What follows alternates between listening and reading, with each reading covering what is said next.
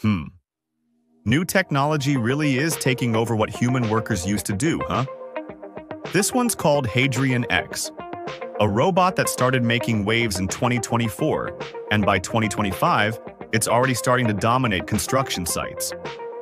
It lays bricks faster, straighter, and cleaner than any crew could manage. No coffee breaks, no mistakes, just precision and code. Makes you wonder, though, is this built to assist human workers or to replace them entirely? If you're curious about how machines are changing our world, don't forget to subscribe. I've got more eye-opening tech stories coming up. Because the future of construction might not wear a hard hat anymore. It might just roll in on tracks and build your next house in days.